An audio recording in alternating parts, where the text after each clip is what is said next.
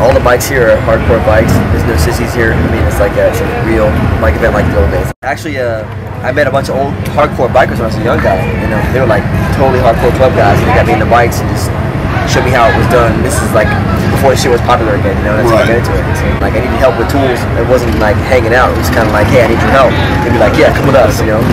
Come with us. Yeah, exactly. Okay. We will show you what needs to be done with your bike. Drink this, swallow this, you know. So it was rad. Filming a lot with Discovery right now. Actually, doing like a 13 show series, showing like how old choppers are built, not the fake shit you see now on TV.